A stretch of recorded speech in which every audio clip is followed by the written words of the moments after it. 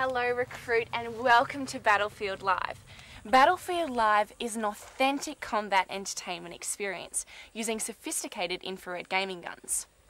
I am your CO, that's Commanding Officer, but you can call me Siren. Now there is a chain of command here at Battlefield Live and you will follow my orders. Each gaming gun comes with 3 infrared sensors. The first one is mounted on the gun and the other 2 are mounted on the headband. Now the headband goes over your hat and the sensor cable is located at the back of the headband and runs down under the arm. The sensors must stay on your head at all times during the entire simulation, even when you're dead. Each gaming gun comes with a harmless infrared beam, just like the one on your TV remote control. Now this beam is tightly focused, so you will have to aim. Aim straight for your opponent's head, or if you can only see his gun, then aim straight for the barrel. First, safety. Battlefield Live is a non-contact game. You should be at least 1 meter away from everyone else at all times. This includes your teammates. The gaming guns have excellent range, so you don't need to get too close. Do not grab the other player's gaming gun. Everyone is to stay on the ground. No climbing. The most significant safety hazard is falling over. While you are running around, always watch where you are going. If you are indoors, there is a no running rule. When you are turning corners, make sure you look where you are going. Next, I am going to explain the gaming gun. When you start each mission, you will have 100 health. This is shown on the top left-hand side of your display. When this reaches 0, you are dead.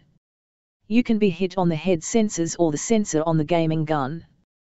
The head sensor is a little easier to hit and you get a headshot damage bonus. However, if you can only see the gaming gun, aim for the sensor on it. When you get shot, your gaming gun will let you know. If you've been hit, it will either make a whizzing noise or say a death scream means you're now dead. If you're not sure you're dead, pull the trigger of the gaming gun. Your gaming gun will helpfully say you're dead. When you're dead, go to the utility box in your base. Or, if you are playing Battle Royale, go to the HQ and wait for the next game. Your base is where you started from. There will be a utility box there.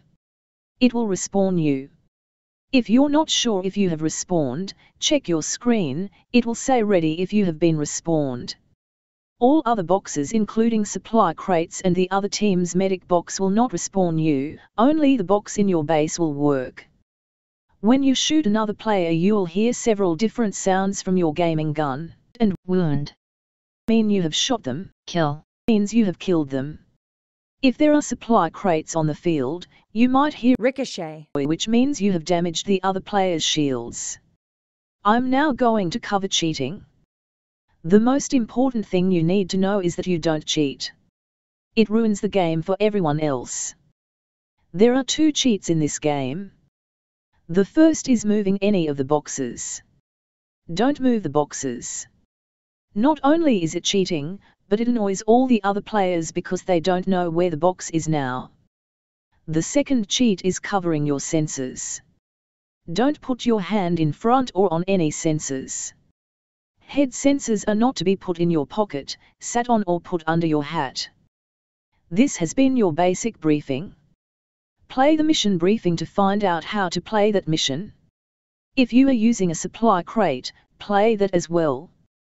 Now you're ready for active duty.